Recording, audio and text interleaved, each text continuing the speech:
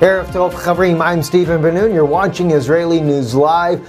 Interesting broadcast this evening as we look at the Ukrainian conflict and how it's shaping up to take a new front altogether. In fact, it's starting to look more and more as the advance on Russia's western border takes place there that eventually, as we announced yesterday after listening to one general saying he really hopes it doesn't happen, but he believes we're headed to war. And of course, that war that he's talking about is a war with Russia. But how do we end up in conflicts with Russia to begin with? How deep does this go? And that's something we wanted to take a brief look at with you as we look at the latest article here on RT News, Accomplice in Igniting War. Moscow says U.S. crosses a line with lethal arms supplies to Ukraine. Now, that's the latest thing that's going on, is that the U.S. is voted now to arm Ukraine with lethal weapons. And of course, as we reported just this week as well, there's been a lot of reports that Russian troops, tanks are also inside of eastern Ukraine in the Donetsk, Luhansk regions, which have declared their independence from Ukraine. And maybe another reason why perhaps Russia moved part of its forces from Syria back to the homeland. Even though Russia is keeping two bases active inside of Syria and still helping President Bashar al-Assad fight ISIS militants and other militants in the region there, it clearly seems that Russia may have restaged their forces, 1A, as we have mentioned before, to move out of the way in the event that there is an Arab conflict against Jerusalem, or B, and could be both, that Russia has moved back to the homeland there because of the Ukrainian conflict rising, the tensions continuing to rise, and them knowing already that this was coming in the American politics, that they would be arming Ukraine with, of course, lethal weapons. But what we wanted to look at is just how has this grown and why. As we can see in this article here, December 22nd, 2017, NATO tripled military presence on Russia's border in just 5 years. Why are we continually to build up? After all, Russia, why is Russia considered a threat? Is it Eastern Orthodox beliefs? I believe that has a lot to do with it. Now, the Vatican and the U.S. would argue that it's the spread of communism. But communism has always served the Vatican well. As we know, the Vatican had two of their own Jesuits, Stalin and Mussolini, who ran the Soviet Empire, the communistic nation, whereas Russia, before the fall of the Tsars, was considered a Christian nation, always trying to spread the gospel at least the way they believed it to be perceived. And that's been in contradiction with that of what the Roman Catholic Church has had in mind, of the way the gospel should be spread. If we go back, I shared this article with you guys, gosh, a couple of years back and everything. This is from presscorps.ca. It's a Canadian source here. Catholic Church declared and waged war against Ukraine for daring to exit the EU. This is back when it talks about President Viktor Yanukovych before he was overthrown by the Maidan coup. He said he announced on November 21st, 2013, the majority-elected Ukraine government was abandoning an agreement that would strengthen ties with the Catholic Church-founded European Union. Originally founded by Pope Pius XII, oddly enough, in 1942 as the European Economic Community, or ECC, as Catholic Cooperation Initiative based on Catholic social teaching, and instead to seek closer cooperation with Moscow. The Ukraine government's new alliance with Russia was seen as a major public embarrassment for the Catholic Church. It took the Catholic Church over 60 years to form the Vatican-occupied Europe, the EU. The Catholic Church wasn't about to let one of its occupied European states to lead the Vatican Fourth Reich. Now that's the way the article reads it, as far as the Fourth Reich, things of that nature there. But the point is, though, this is not just some rogue Canadian website that is really slandering the, throwing the dirt on the Catholic Church, but there is multiple evidence to support exactly what they're saying. This here is an example right here. Back in 2014, September 15, priest blesses Ukrainian troops, military chaplain prays for peace amid shaky ceasefire. Well, we also find out in this video, and I'm going to play just a brief couple of minutes here of this for you, is that the Catholic Church had become officially recognized the priests and the blessings of the troops. And that's the Roman Catholic Church of Western Ukraine. Listen to this. The Ukrainian Defense Ministry approved the decision to organize a special priest service to operate in all military divisions. Since the majority of Ukrainians are Christians, representatives of the Orthodox and Catholic churches took part in the project, meant to give military chaplains an official status. That's just one to kind of give you the idea there of what's going on there. And also, though, it's no different from the Russian Orthodox side on the far east of Ukraine. And you got to remember, this is why the trouble is so great. The church split 1,000 years ago. President Putin has been trying to help reunite the two sides there with Pope Francis here recently in years there. But there's still a major division. And of course, also during the time that Catholic priests were blessing the soldiers of the Roman Catholic soldiers on the western side of Ukraine to fight Eastern Ukrainians, and then the priests were also, the Russian Orthodox priests were blessing the soldiers that were fighting against Western Ukraine. Take a look at this one.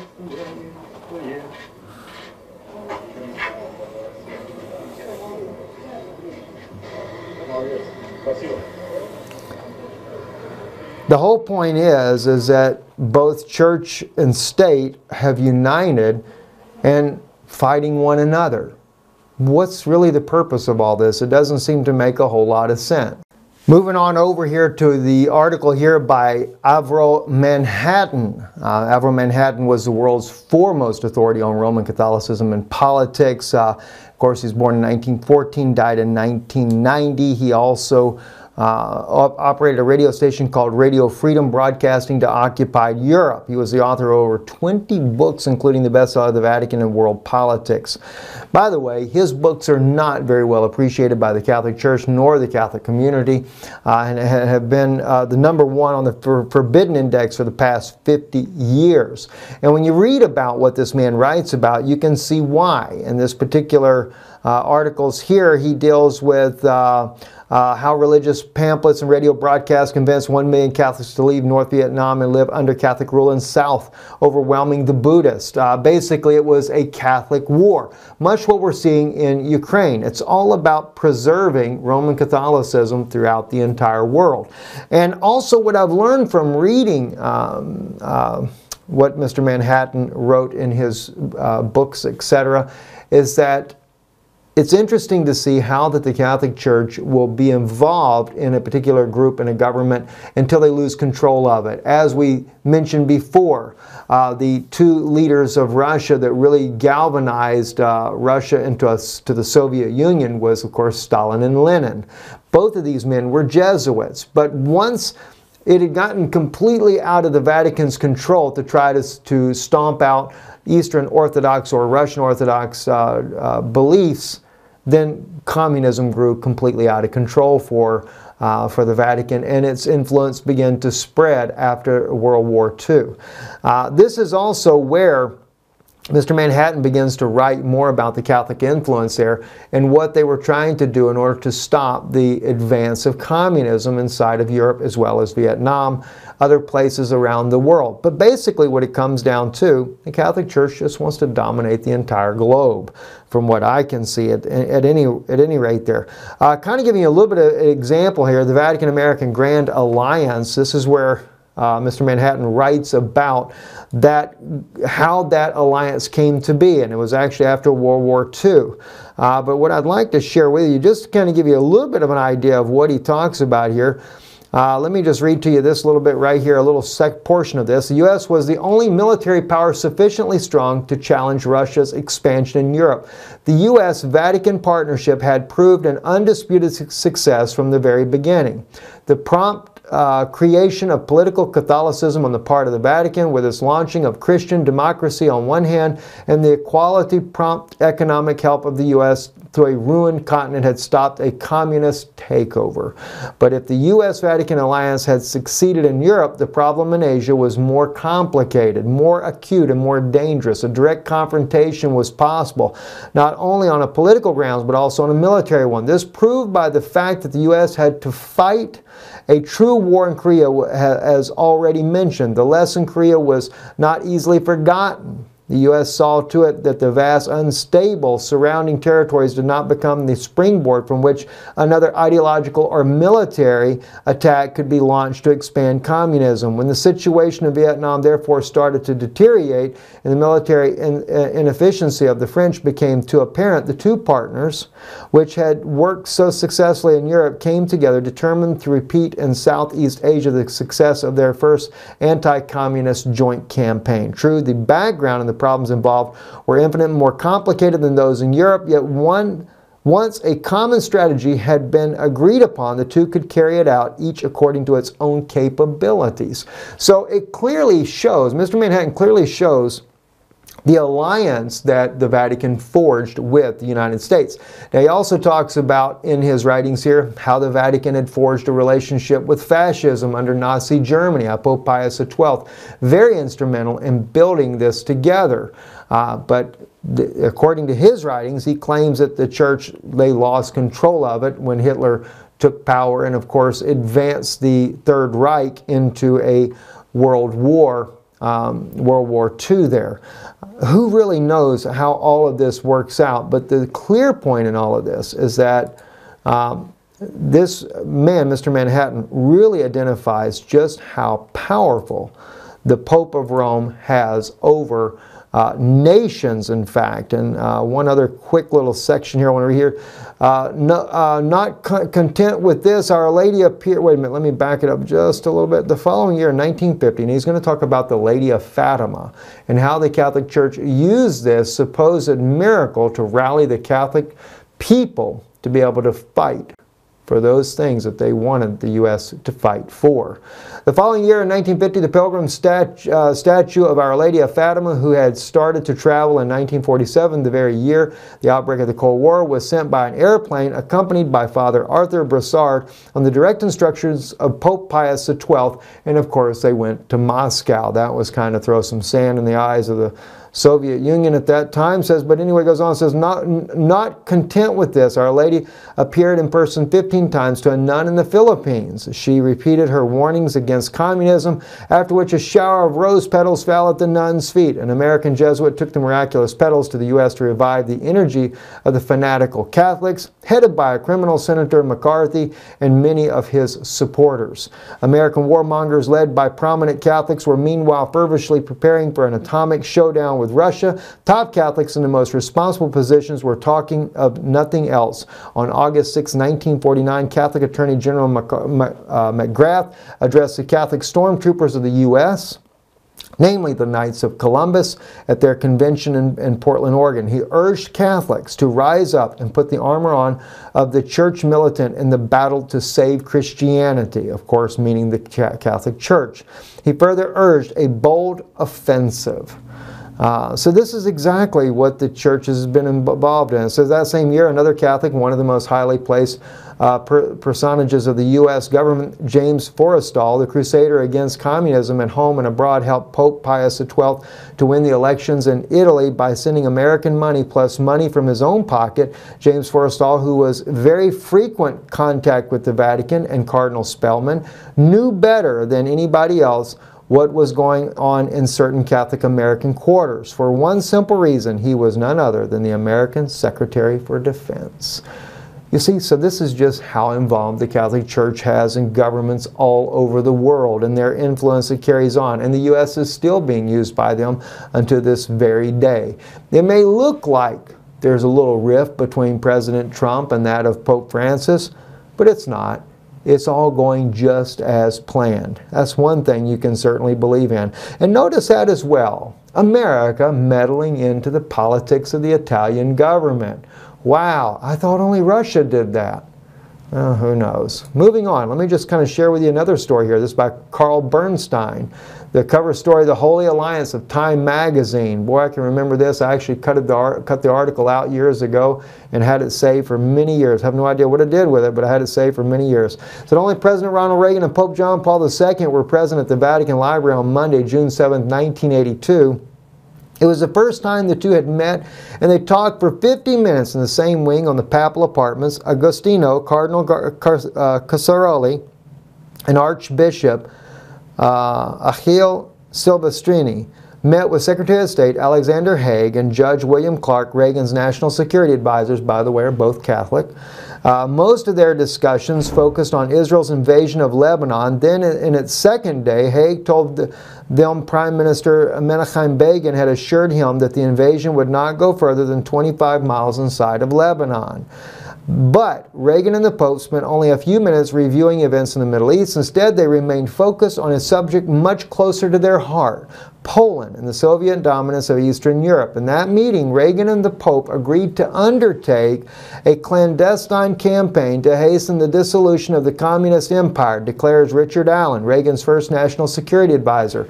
This was one of the great secret alliances of all time. Again, another prominent Catholic. Now, President Reagan was not Catholic, oddly enough, but everyone in his administration was, and therefore, in fact, he was also the first president to take his oath facing the obelisk in Washington, D.C.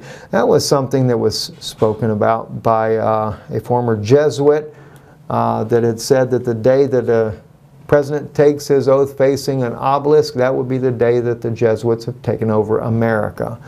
Well, President Reagan was just exactly that man. So as you can see, all these wars are driven by this one thing in mind. And that's wherever Rome has the authority and control. And when they don't have the full authority and control they want, then they make sure that we war against those nations to get that control. Syria, by the way, is no different. This article here coming out on Haaretz, this here, and I want you to see this as well. Syria's Assad has taken over the border region, presents Israel with a moral dilemma. Now, this actually goes hand in hand. This is actually breaking news coming out just today, here December the 23rd, 2017. Syria's Assad is taking over the border region, presenting Israel with a moral dilemma. What does he say? The return of Assad's regime to border areas could ensure greater stability and block the flood of Sunni jihadists into the area, but there is a catch. On the Syrian side of the border, in the northwest part of the Golan Heights, and the Syrian army has returned to its old ways. Army units surround small Sunni villages and give them an ultimatum: surrender, swear allegiance to Assad's regime, or face annihilation. Step by step, Syrian President Assad is recovering territory that was wrestled from him during the civil war. The Syrian army and militias operate in coordination with it now control 70% of the country, and most of the population is now under his rule. In the summer of 2015, before Russia's military intervention, Assad controlled only 1/4 of the country. So you see, Russia has really stood back up, but not so much as a spread of communism as it was years ago, and this is what the Vatican was supposedly trying to fight, was a spread of communism, because it had gotten out of control from what they created. That's something that Mr. Manhattan failed to point out, that the communistic nation was created by Rome to begin with to break the back of the Russian Orthodox Church. My wife grew up under communism. She was in Czechoslovakia. And of course, yes, they had to swear allegiance to Stalin and Lenin inside of their schools. And as she pointed out, the only church that had the right to exist publicly was the Roman Catholic Church. Not even a Russian Orthodox Church could have the practice as the Roman Catholic Church had. So, once they lost that control, though, and the communism began to spread, and it went beyond the bounds of Roman Catholicism that could be controlled, that's when everything suddenly changed. And the same thing goes on with this whole issue about the Sunni villages that they're writing about here. Why? Sunnis are loyal to the Vatican. Shiites are not. And so therefore, anywhere there's a Sunni, you can count on one thing: the Vatican will protect them. Maybe not so much for the Christians in the area, because if they're not Roman Catholic, then I guess they feel like they're not worth saving. That's pretty sad, though, in my book. If you're dying for Christ, you certainly are dying for a worthy cause. You're worth saving, in my opinion. But anyway, that's just how these battles are going down religious lines. Very sad indeed. EU triggers unprecedented proceedings against Poland. Sanctions could follow.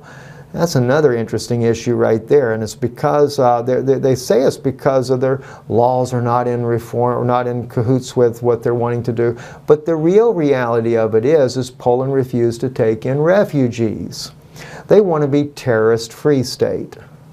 Well, I don't guess Rome's EU, European Union, is going to be satisfied with them being a terrorist-free state. Instead, they want to make sure they take in their quota of Muslims.